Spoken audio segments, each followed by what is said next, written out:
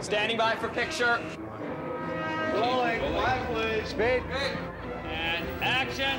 Amblin Entertainment producer Frank Marshall combines suspense and humor in his directorial debut, Arachnophobia.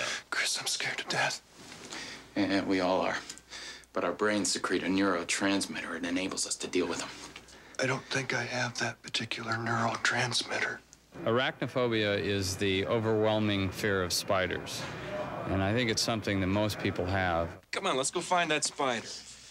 Let's find your mom to take care of that spider.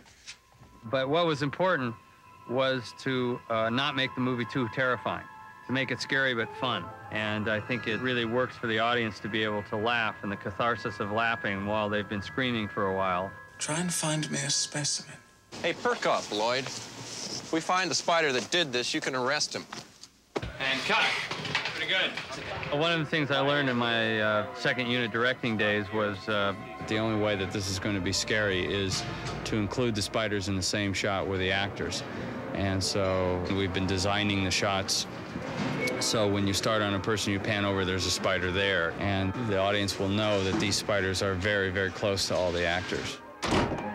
To make Hollywood's first thrill-omedy, Marshall surrounded himself with talented actors, including Jeff Daniels, Julian Sands, John Goodman,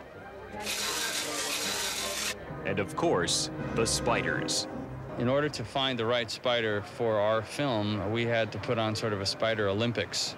And then we found the gold medalist, which is a Delana spider from New Zealand. And we got them all little passports, and they came over here to the United States, and they're now here working on the set, and they're very happy in their spider condo. They said, do you have a problem with spiders? I mean, I have no problem with little daddy long legs, little, guys like this, But when you got things like this, like this, I think anybody in his right mind would have a problem with that. I don't have any problem. No, we see each other eye to eye. We understand, well, two eyes to their 16, but we get along swell. Rock and roll.